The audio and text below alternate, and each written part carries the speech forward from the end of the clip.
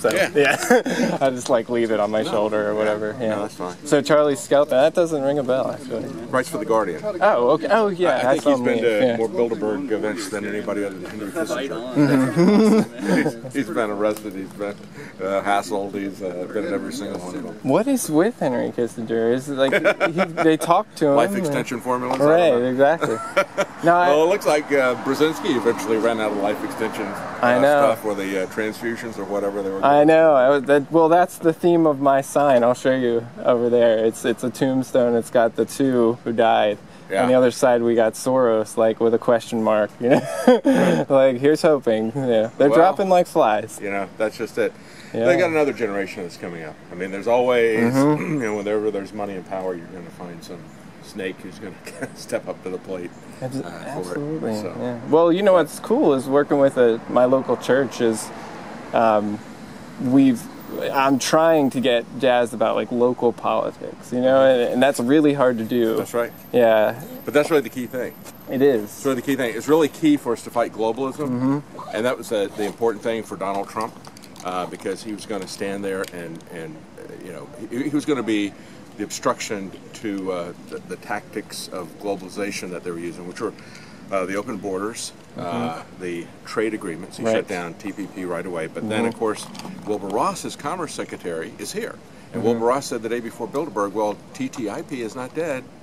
And so they got real excited about that. Yeah. Is he saying that because he's coming here for Donald Trump and he wants to get their confidence? Or is he really going to be fighting for that within the Trump administration? But when you look at, I'm glad they're still keeping it in the forefront, because we know there's always like PIPA, you know, all the different PIPAs. They like hide them, and they have dual bills.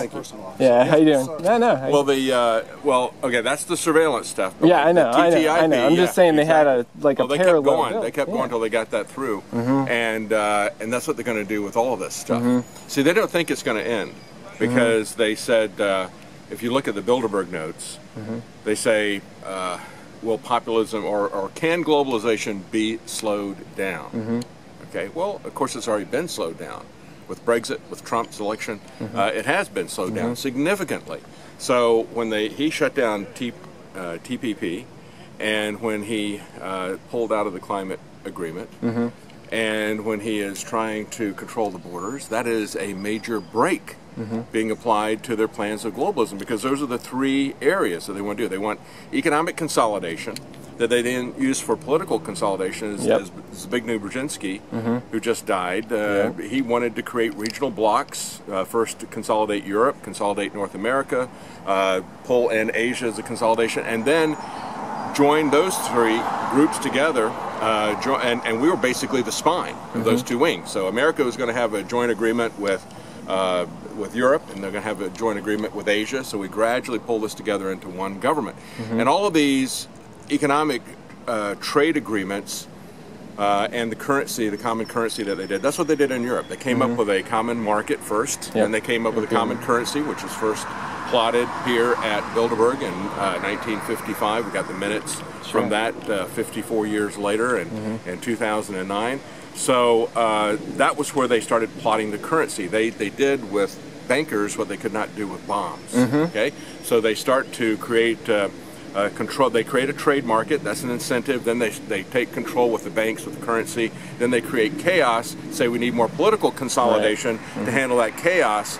And then they continue to join these blocks together as they go along. So that's the pattern that we've seen here. But it's also the people who are here who create the never-ending wars for regime change, so they can get control of the resources and materials, and then also so that they can create a massive migration of peoples that we're just seeing the results of now throughout Europe as we see all these attacks. So all of that is there. So they come in, though, and what they're saying to you when they say, can it be slowed?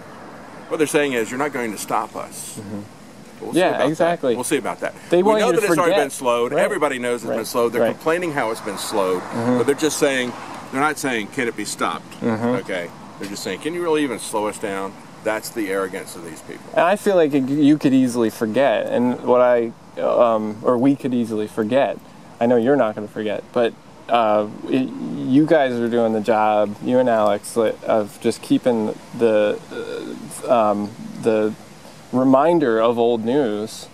That's something I don't see in other news programs, at least outside of alternative Yeah, media. you gotta remember where you came from. Right. Man. You gotta remember where you came from, because this has a foundation. You know, it's like I said yesterday. These guys are like ambush predators. You know, they're like a chameleon. You know, they blend in right here. You know, hey, how's it going? They blend in right here. They hide behind these trees, and you can't see them. Okay, and they move so slow, just like a chameleon. Moves really, really slow. If you ever watch one, they move incredibly slowly, so you don't notice that they're there. Yeah, or the boiling frogs. And that's the tactic of these guys. They've been building this thing for decades. For decades, they've been building the structure here at Bilderberg. So I did a series of 4 videos because we had so many people. As we had a lot of people out here, and they had the orange barriers, people would stop and say, "What's going on?"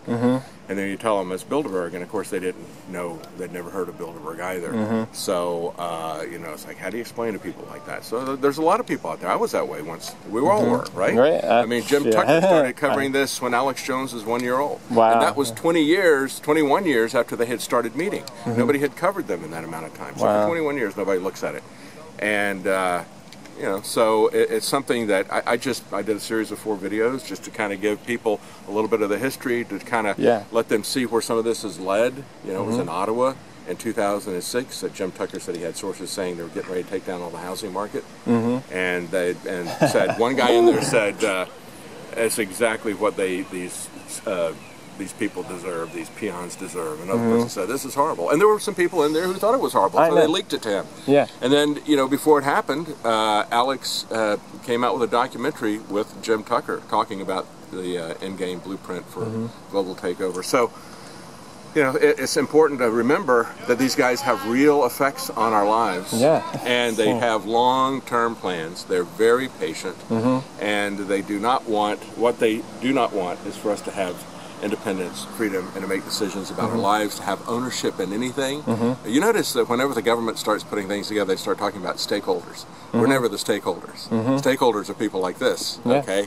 We are the slaves, the serfs, and we are the property. Do we actually own in America anymore? No, we don't. Yeah, no, we're renting, your house, you're just renting it from the government. You're paying property taxes. You pay those property taxes, you're out right away.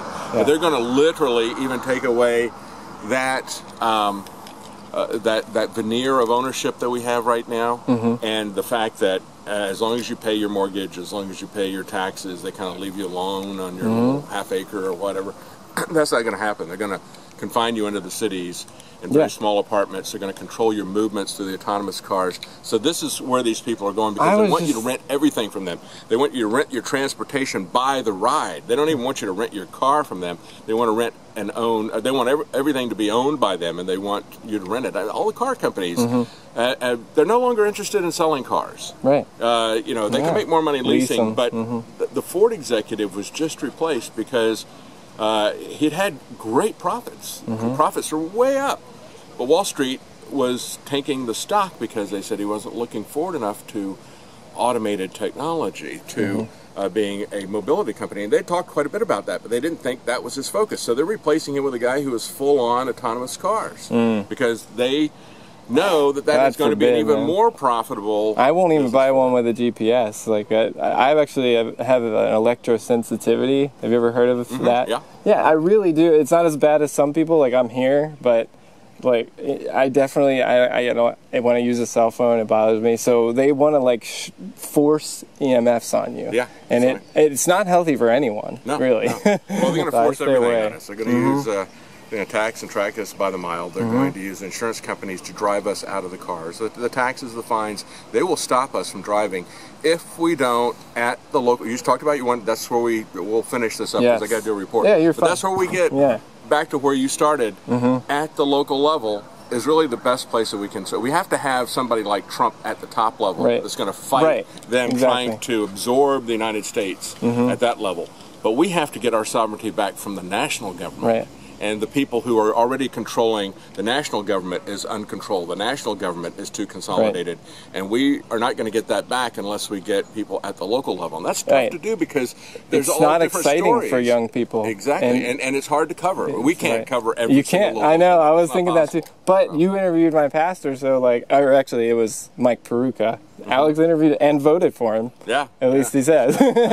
And it was like a wake up to me. And I said to Mike, you know, could you, you know, just try to get me jazzed about local politics. I really want to be, but it's boring. And almost in a way, like watching Infowars, it counters that to some extent, because you get excited about, like, we're taking on the globalists, you know? So, but it's, you know, the globalists have always said for the longest time, think globally and act locally, right? I know. And so we have to understand what they're doing globally, what their global plan is, but we have to act locally if we're going to stop it. So, okay, cut it at that then. Thank you. Yep. I'll walk with you too. Okay. How's it going? You